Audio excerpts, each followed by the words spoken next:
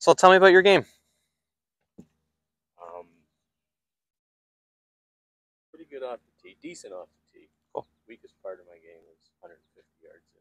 Oh, okay. Just kind of spray it all over the place. Like, does it curve both ways, or just start right, Just start left? Start right, okay. It just kind of goes all over the place. Okay. Yeah, always been decent off the tee. I'm not long. Okay. But you're comfortable. But I'm comfortable with it. Every now and again, I surprise myself how far it can go out. But as a rule, I'm okay. But that 150-yard in thing is what kills me. Okay. Yeah. All right. Let me see you hit some. What club is this one? Okay.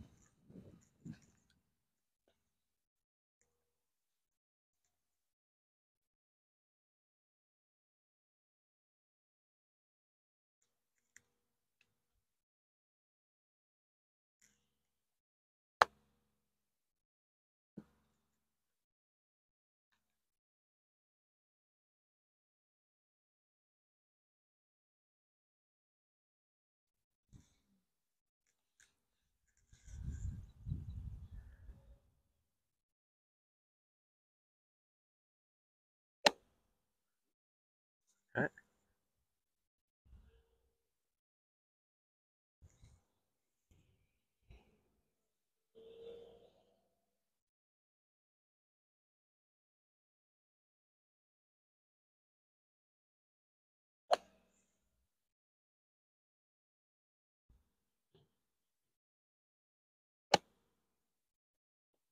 Okay.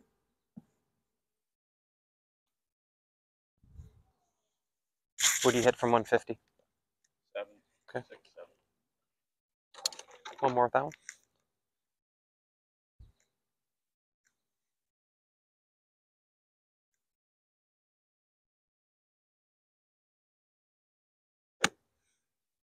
Okay. So you've got a good swing. You've got a good, concept of impacting the ball. Like, you hit the ball pretty solid. I think the one piece that kind of gets you out of rhythm is your backswing gets short. And so we only have so long in order to increase the speed of our hands and our arms. So if it goes back short, now when you start to speed the club up, your arm speed goes too much past the ball. So if you're accelerating your arms past impact, you're actually lagging this into impact, which makes it shorter. And so there's the thin shots. And based on the depth of your divots, we don't have any big, like, steep shots or thick shots, right? Big divots. So the arms in the swing, if we take it back far enough, now we can get all the arm speed in and have them actually slow down to let the club release. So the release, like, old school, back in Golf Digest first came out, they talked about the release of the swing being from here to here. And it's like a motion, right? Like a punch. You have to do something to do it. But new school kind of ideas talk about how the release of the club is simply, it happens because the arm stops. Similar to the way that, like, if I sat on the hood of your car driving down the highway, I feel like I'm going 100 kilometers an hour if I'm holding on. But you hit the brakes and I release and go faster.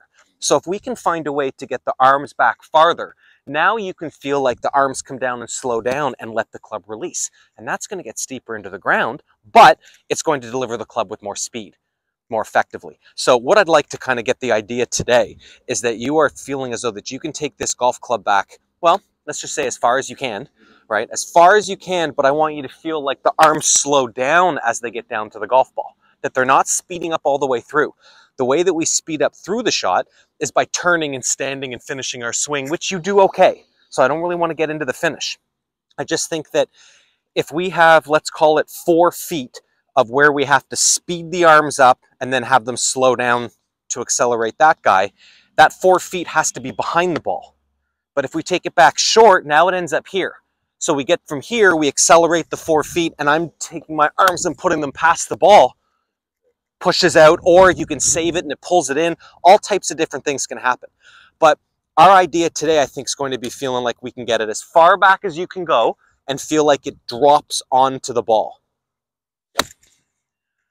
And we don't need to accelerate the arms forward. It's going to get there because you're going to stand better. You try a couple of those?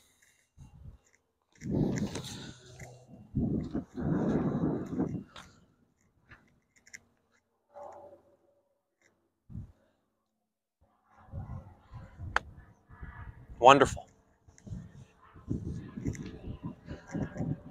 And I'll trade you for the 8-iron. Thank you. Where do you normally play? Love Lakes a lot. Oh, yeah? Love that course. Yeah. They're just great people. I've been fortunate to play a lot of other. I get to play at Westmount every now and again. Nice. That third hole at Guelph Lakes is a killer. It is. Three hybrid. Yeah, I close my eyes and hit driver as far past the water as I can now. I know. Especially after the first two, where you're like, just like, oh, this is nice. Yeah. Like, what's this? Yeah, like my juniors play there, and it's like 439. Right? Their phone number looks like, or their score looks like an area code.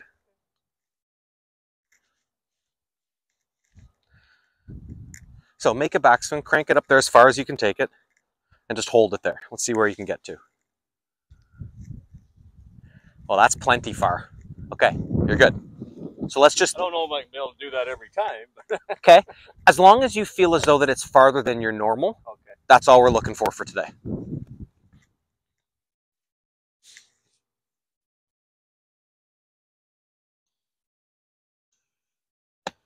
Good.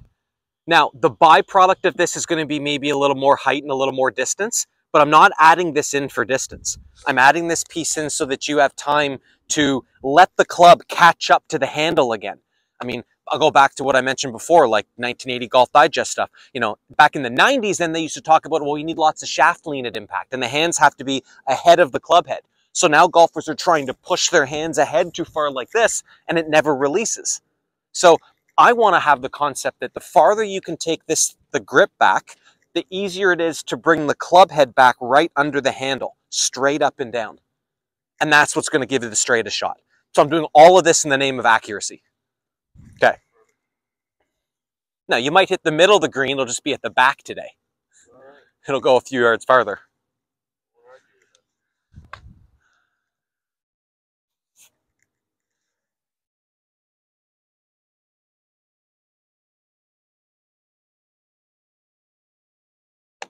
Awesome.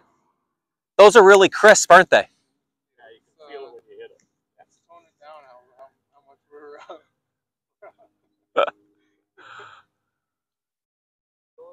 beat me a couple of times. We don't want to make it a regular. Yeah? What do you normally shoot? What's your handicap? Ish. 15-ish.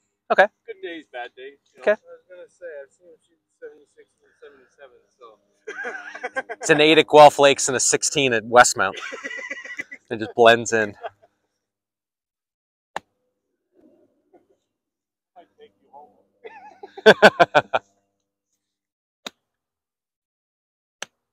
Good. So the pieces that we're going to look for today through this is, first, you're going to keep hitting it straight. I don't think that you really curve the golf ball, but we're going to recognize where the miss becomes. Is it a pull or is it a push? And then from there, we're going to talk about the fix to that. But there shouldn't be both, right? I mean, everyone has a two-way miss. Either you pull it to the left or curve it to the right, or vice versa. Push it to the right and curve it to the left. So we're going to miss it on both sides of the fairway or both sides of the green 50% of the time, and the best players in the world do.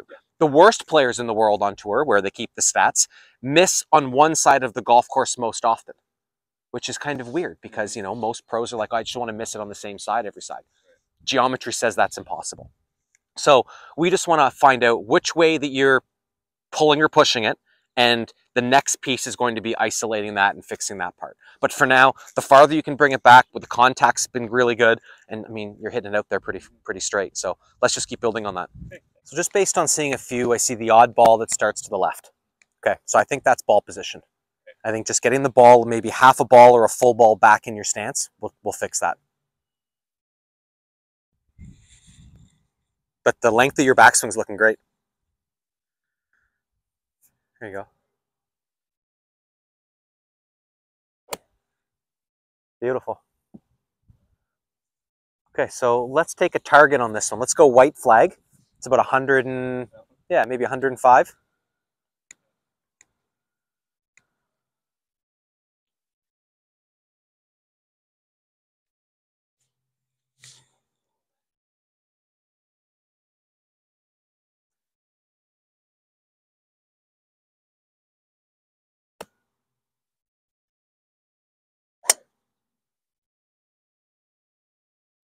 Okay. Maybe one less club? Wedge. Hit a wedge generally 100 to 110 if I nut it. Do you have a laser? No. Nick, do you have a laser? I was going to say my busted the other day when I was playing. Rodrigo, do you carry a laser? Yeah. You can barely see the numbers. Okay.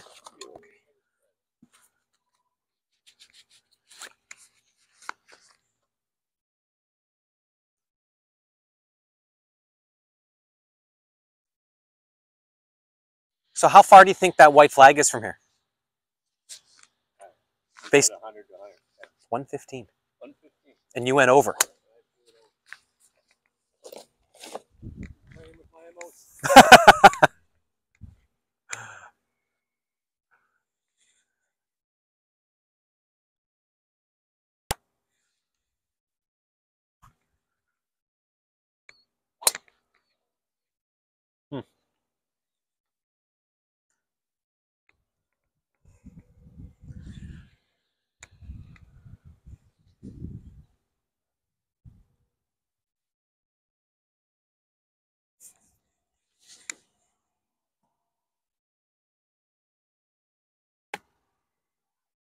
Ball back a little more.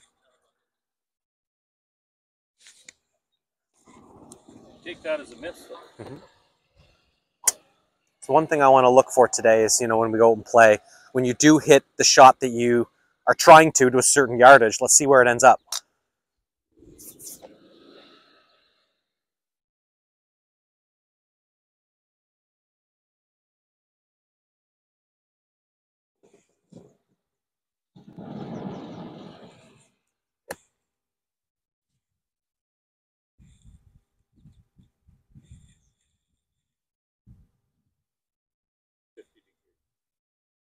And how far did that go? Okay, so we've gained 12 yards or so.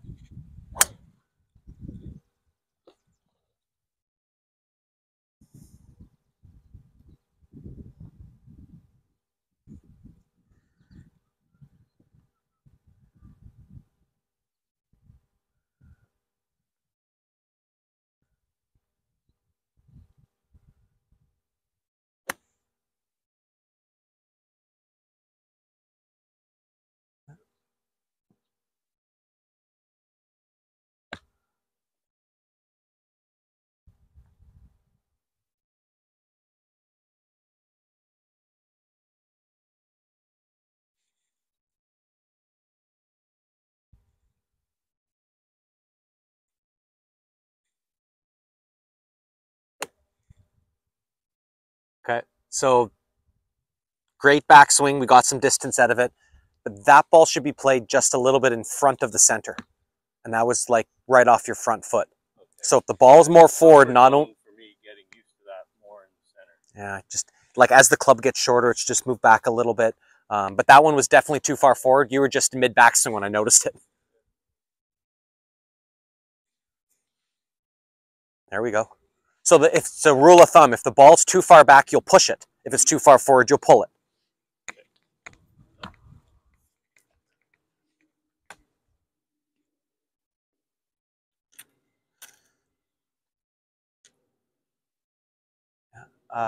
Yellow flag. Yellow flag's going to be maybe 5 or 6 longer.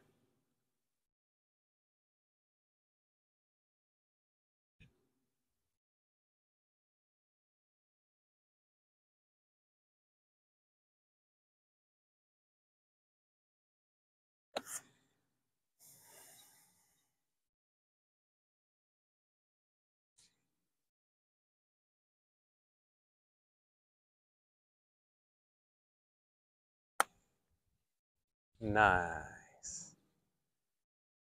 A little thin and it got the right distance. Cool. Okay, one more.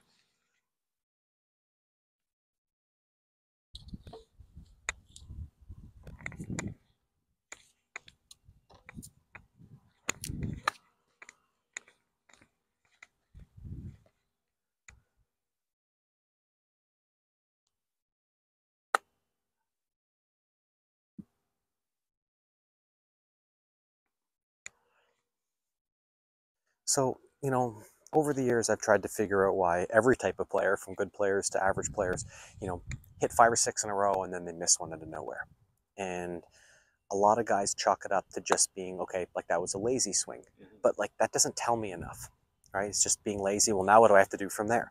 So that one looked like it was a little bit quicker on your setup. So by the time that you like put your feet down and the club down, it took less time for you to hit the ball than normal. So there was something in your routine that didn't go through the same process as before. Now, whether that's looking at your target, whether that's thinking of your number, whether that's you feeling, okay, like I feel ready to pull the trigger, one of those things. So as you approach the golf ball, this is going to lead into the weekend for you, like part of your routine stuff. Try and feel as though that before you walk into the ball, you know exactly what you're doing. You know where you're going to go and you know the number you're going to hit. So by the time you're over the golf ball, you're just comfortable saying, okay, so from here, I'm just going to make my normal swing right there at that target, and here we go, right? Rather than getting up there and kind of going through and go, okay, so I got to hit it 125 and I got to get my arms higher, right? That's the before stuff. That's over here in like your think box. And then we go over here to your play box. So trying to feel like, you know what you're doing so that you get over the ball. And, you know, he knows him as well, Sean Foley, Canadian teacher. He talks about being clear over the ball. It's all about your clarity. Do you know exactly what you're trying to do to the point that you don't have to think about it anymore, right? Instead of having some type of train of thought going. Okay, one more to the yellow.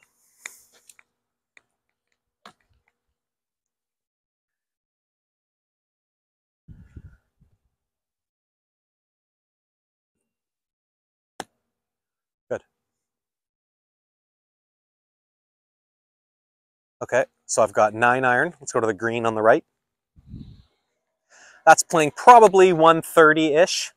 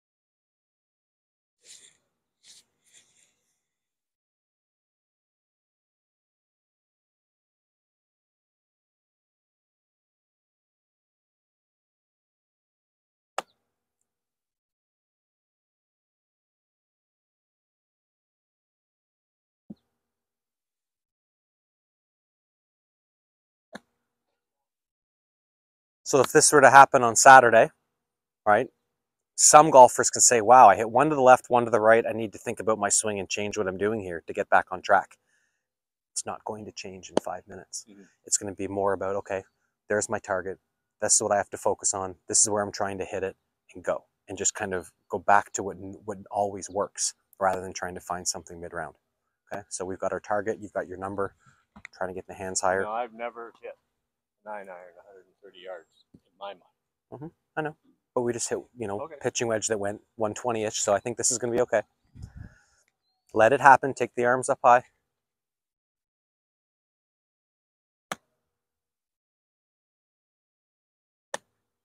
Good job.